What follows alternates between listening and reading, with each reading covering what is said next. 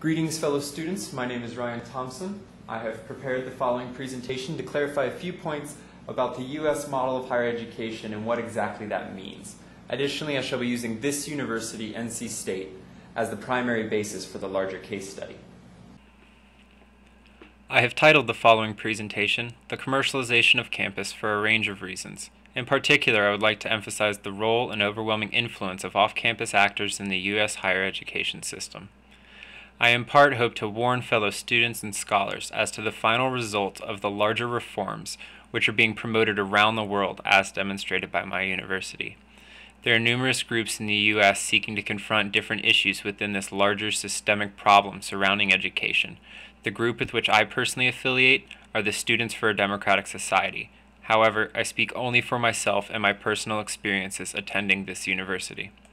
Founded in 1887, NC State University is located in Raleigh, North Carolina. Over the years, the brick campus has become the largest in the state with nearly 40,000 students. The institution was founded as a land-grant college, commonly viewed as the People's University. Its early goals were to spread new agricultural techniques and the mechanical sciences. Early on, the university had a rich tradition in textiles and a heavy concern for rural parts of the state. The university was established as a part of the larger statewide system to be directed by the General Assembly. They in turn created the Board of Governors to oversee all 17 universities. Each campus was entrusted with a chancellor and corresponding board of trustees. I would like to mention that the state constitution proclaims that all education is to remain as free as possible. Cost aside, the larger tuition issue is directly tied to the state budget. Each and every year, predictable as the seasons, comes the crisis of education. In the era of austerity, education has been declared a private good and not worthy of state spending. The fiscal crisis of the state affects all levels of education on a recurring basis. Put simply, the government is currently caught between economic stagnation and training the workforce. As a result, education has become focused on coaxing the creation of capital to overcome this economic stagnation, and in doing so, has become a tool of the capitalist class. In many instances, universities have been transformed into a corporate park, which simply realizes the interests of state and private actors. Let me put it this way. U.S. universities have literally become corporations, headed by an executive who encourages expansion and mass enrollment, in addition to annual fees and tuition hikes.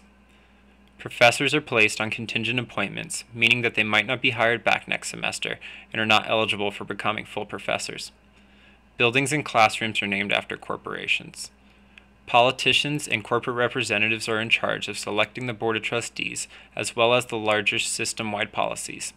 In context, I mean to say that the Tea Party is currently governing our education system. Long before their rise to power, corporate partnerships were the primary focus for many universities. This means a new academic motivation to serve the highest bidder. The most recent being an NSA data analysis lab opening on campus. The chancellor withheld this information for months while the Snowden leaks were in the media headlines. Another such incident is the sale of Hoffman Forest, a large piece of coastal property entrusted to the university. NC State has over 130 off-campus partners who contribute an immense amount of money to keeping the university running, especially as the school is prevented from obtaining adequate state funding. So let's talk numbers. This is a graph of NC State's undergraduate cost over the last 30 years. Dark red is tuition and the lighter red are fees. As you can tell, costs have skyrocketed in a short period of time from under $1,000 to nearly $8,000 a year, and this is not including housing or food costs. Here are for grad students. Relatively similar, however they remain lower for a longer period of time. As compared to out-of-state costs, well, if you're not from North Carolina, you're expected to pay more. An out-of-state undergrad is expected to pay about $20,000 a year, and the same goes for grad students. Many students take out loans or seek financial aid. Many graduate students obtain funding stipends.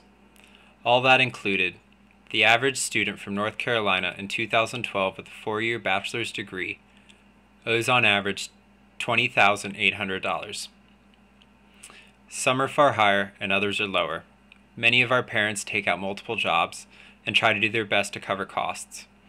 I had a close friend become homeless because she refused to tell her parents she needed more money. These types of situations are not uncommon around campus. I will be brief with these 2 points.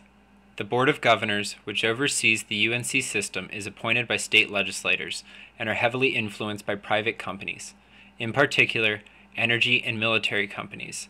The Tea Party Speaker of the House recently appointed new corporate representatives to oversee the universities. Additionally, the Board of Trustees is also comprised of similar individuals, my example being Gail Lanier here at NCSU. She has served as a trustee for nearly 12 years now and works for Duke Energy Company, the monopoly energy provider here in the southeastern U.S. Other companies on the board include Caterpillar Construction, who have been heavily involved in such things as the apartheid in Palestine.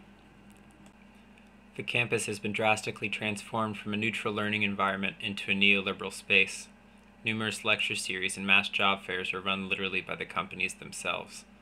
The military has heavy influence on campus and offers an alternative for those who cannot find funding otherwise. Most students are forced into debt to simply gain access to education. We must carry this context into the classroom.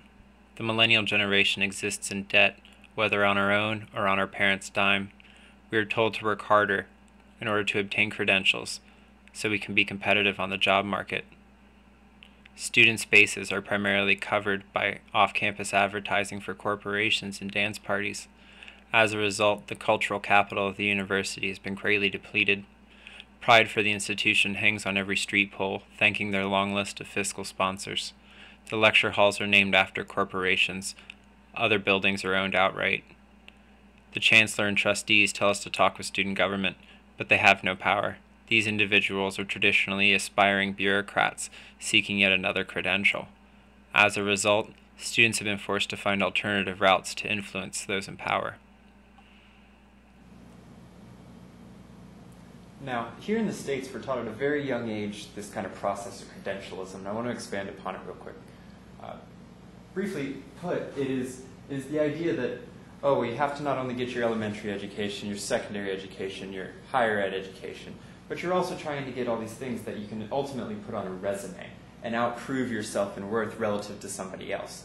As a result, our competitiveness oftentimes takes this form of seeking new credentials, constantly looking for new ways to kind of build our resume, so to speak. To recap, the university now serves the function of capital. Research funding is often contingent upon locating a company to support you. Internships are yet another credential through which we exchange our free labor. By controlling the curriculum, capitalists maintain the ideal worker mentality as well as the larger liberal ideology. Recruitment is also a huge benefit for these actors. The workers pay for their own training and are often docile due to the overwhelming amounts of debt incurred in the process. Knowledge has become subject to the market. Science might very well have been compromised at a larger level. How can we determine what is truth if we do not take into account the conditions under which science takes place? Higher education in this context serves as a vehicle to perpetuate inequality through nepotism and the larger process of class discrimination. I will reserve discussing the NC student movement for another time. I will conclude with a comment that the U.S. model of education is something to be prevented before it institutes itself. Otherwise, it is like a virus that seizes the admin control and prevents its own uninstall. I believe that the best way to challenge this process of commercialization is to prevent it before the narrative of austerity is turned against the student. Be vocal in declaring education both a public good as well as a human right. I also encourage you to outright challenge the very idea that private influences have a place within the sciences. I assure you they do not, and it is a victory that can be won.